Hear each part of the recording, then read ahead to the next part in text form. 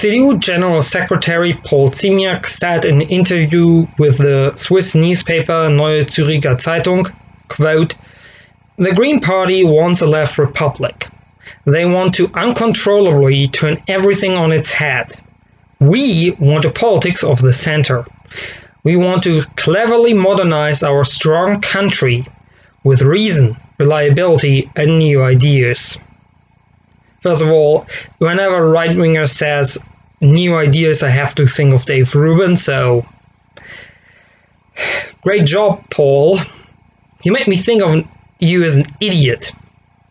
Then again, the rhetoric you and your party are starting to seriously use now to talk about the Green Party is something I thought you discarded about 10 years ago, finally.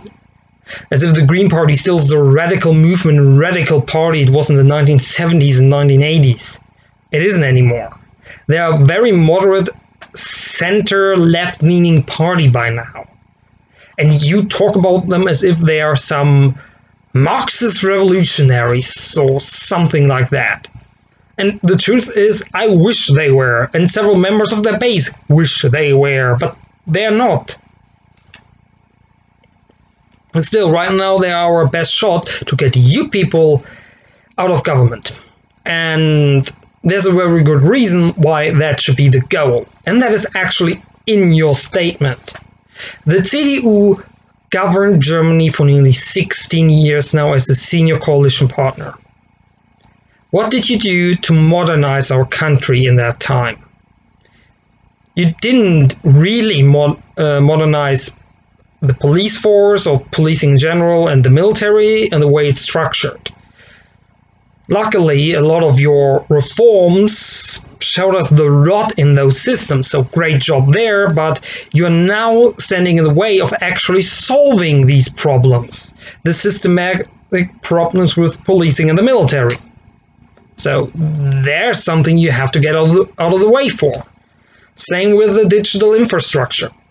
This pandemic has shown that Germany is really bad at it.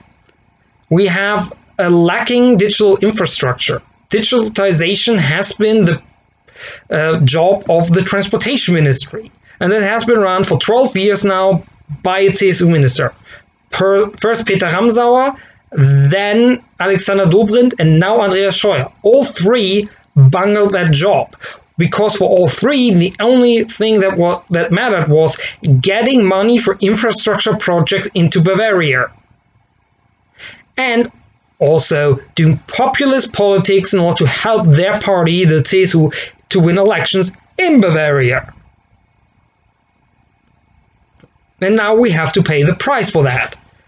And not just in terms of the economy, but also education. There's another thing. Your party has, or was, the main driver for the so-called G12, the Abitur, the highest German school graduate that you can get after just 12 years, so that pupils become college students quicker. You also pushed for streamlining college more, so that college students get finished faster, so that they can get into the economy faster in order to earn more money.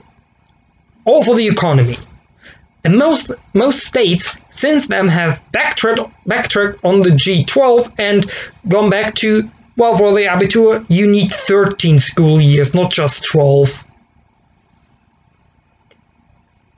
There are, of course, whole other issues with the school system in Germany. That's just one of them.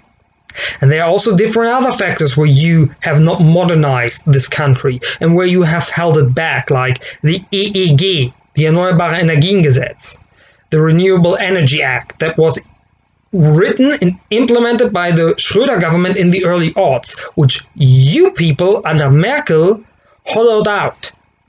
You actually delayed the German transition to full renewable energy.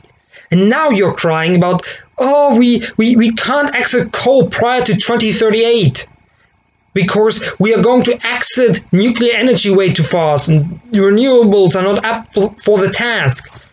Yeah, there's a reason for that. And you use the same argument to continue to buy gas from Russia.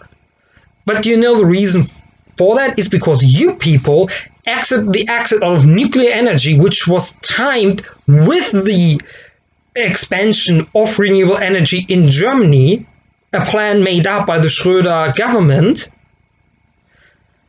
And then, after you exit from nuclear energy, you capped the EEG. Then Fukushima happened, you got scared, and then you exited the exit from the exit, and suddenly the entire timeline was messed up. And of course we won't have enough renewable energy for all of Germany in time, because you slowed everything down. And instead of speeding things up since then, you actually have slowed it down even further. You have done nothing to renew Germany in the last 16 years. And a lot of the temporary bad reforms, neoliberal reforms that Schröder implemented, Hartz IV and similar ones, some of them were only supposed to be temporary. You made them permanent. So stop with these new ideas and we are reliable and we are reasonable. Last week, the Constitutional Court told you that your environmental protection law to fight climate change was not sufficient enough to meet the demands of the Paris Climate Accords. And a lot of scientists say even those are not enough in order to actually curtail the worst aspects of climate change. So if we want to talk reason, you don't have it. Yours is lacking. Yours is not existing.